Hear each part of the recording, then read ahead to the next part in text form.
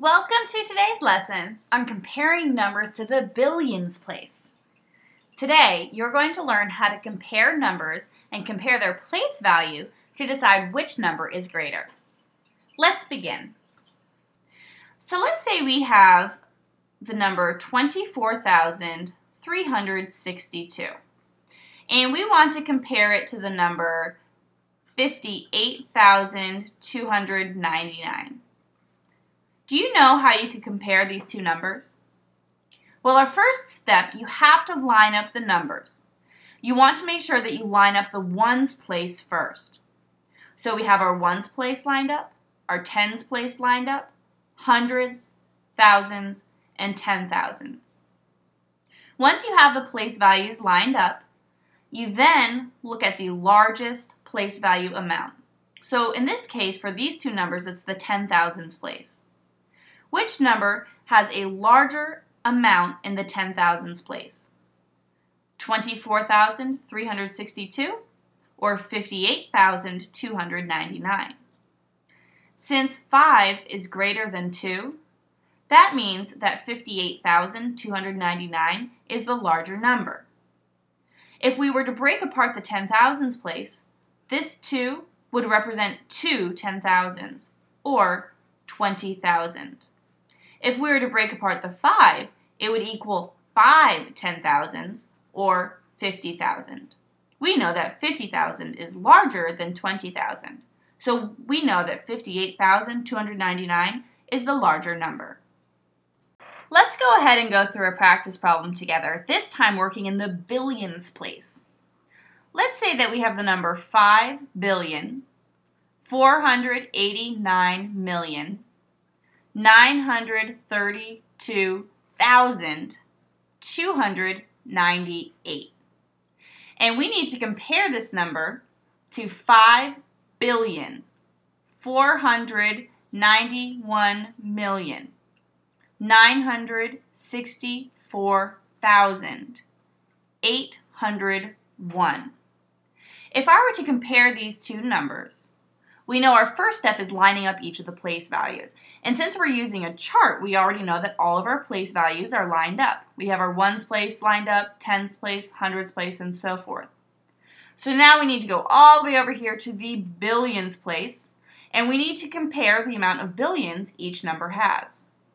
Now, since each number has a value of 5 billions, we need to move over to the 100 millions column, because these both have the same value of billions. They have 5 billion. All right, the 100 millions column, each number has the same amount. They both have 400 million. So now we need to move over to our next place value, which is the 10 millions place. Here's a difference. We have 5,489,000,000. So we have an 8 in the 10 millions place. And for this number, we have a 9 in the 10 millions place. So that means that this number has a representation of 80 million. This number has 90 million. So that means that our bottom number in blue is going to be the larger number. Let's go ahead and go through a practice problem. I'm going to give you two numbers, and I want you to compare and see which number is larger. Let's go. I want you to tell me if 919,463 is larger than 1,001,001. All right, let's go through our steps together. We know that our first step is lining up the place values, starting with the ones place. So we have a 3 in the ones place and a 1 in the ones place. We have our tens place lined up, hundreds place, thousands, 10,000s, 100,000s, and millions place.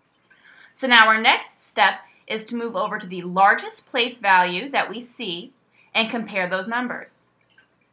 Well, our top number doesn't have a value in the millions place. So that means that our bottom number is going to be the largest number. Well done. Let's take a moment to review what you've learned in today's lesson. When you're comparing numbers, you need to make sure that you're lining up the place values.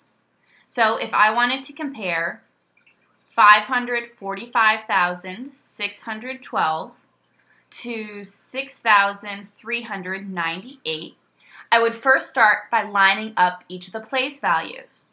You're going to start with the ones place and make sure that the ones place is lined up, then the tens, hundreds, and thousands.